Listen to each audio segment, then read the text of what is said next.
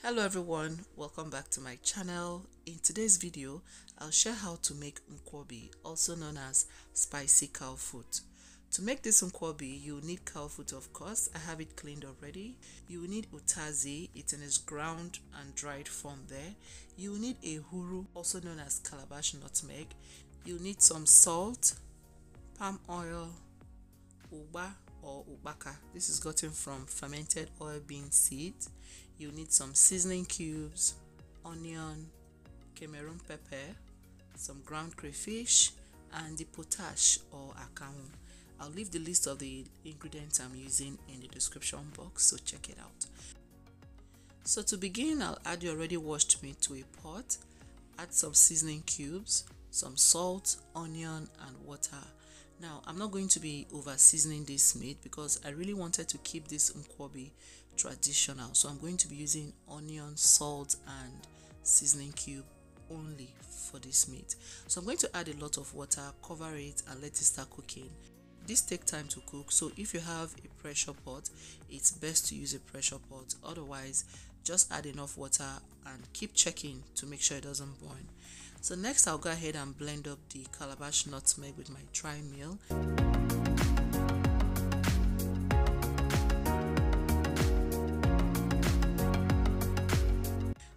this is what we have here. I'm going to set that aside as well. Next, I'll break up the potash like so to bring it to its powdered form first. But if you can lay your hands on the powdered one, just use it straight up. Life is easy.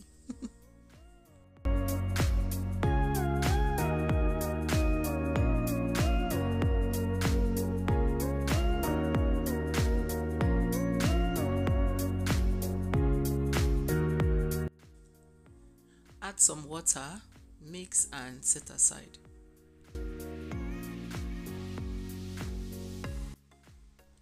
So next, I'll slice up some onion rings for decoration.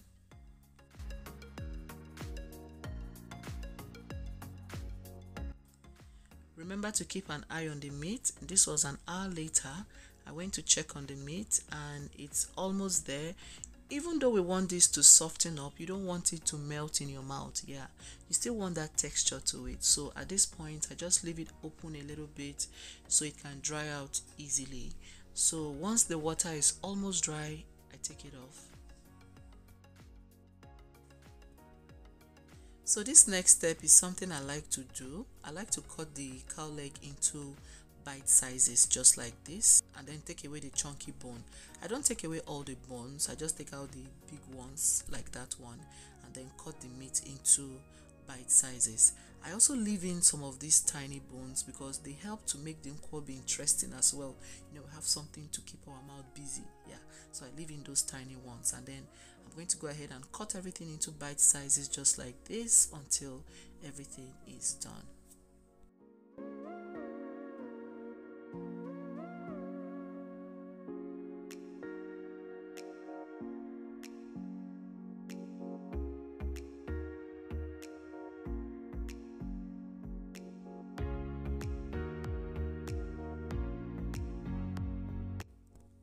See, at this point, food is almost ready, so it's time for that happy dance. If I didn't marry, where may go? Hey! So I'm going to mix the potash mix one last time and then sieve it into the palm oil.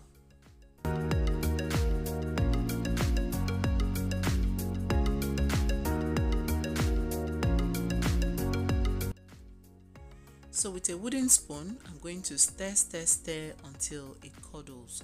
You're going to see it curdle like this and then the color will turn to bright orange. I just love how beautiful this looks. So once it turns this way, you're good to go. Add the Cameroon pepper, the crayfish, the dried utazi leaf,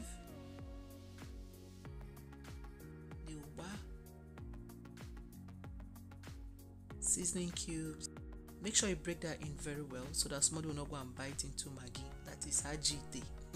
And then add the Ehuru, the blended calabash nutmeg, and then mix everything thoroughly together. And then finally, we're going to add the garlic and mix.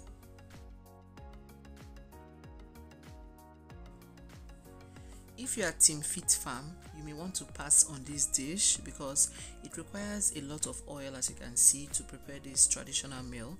But one thing you can do is to reduce the amount of oil that you will be using for this meal, but then you will not have that bright orangey look of Nkwobi. Yeah. So mix until everything is properly combined.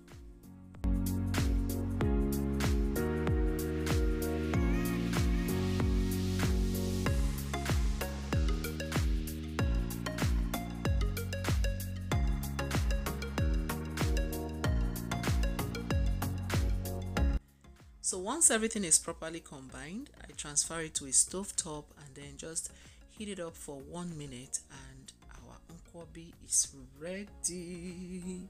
Yeah, serve and enjoy with chilled palm wine, chilled malt or Coke, whichever one suits you, and you're good to go.